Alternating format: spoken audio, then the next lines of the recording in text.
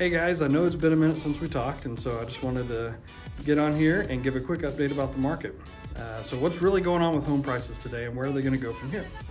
I can break it down for you, but don't just take my word for it. Here's what the experts have to say. Take a look at this. It's the home price forecast for 2023, and it's coming from 6 industry experts. While there are some calling for slight appreciation, others are calling for slight depreciation. The best way to look at it is to average them all together and get the full picture. And when we do that on a national level, it's roughly neutral or flat appreciation projected for next year. Now there's a lot of things that factor into home prices. Supply and demand. What's going to happen next? And that's going to vary by location. Basically, just like they already have this year, some areas are going to see slight price growth, others will see slight declines.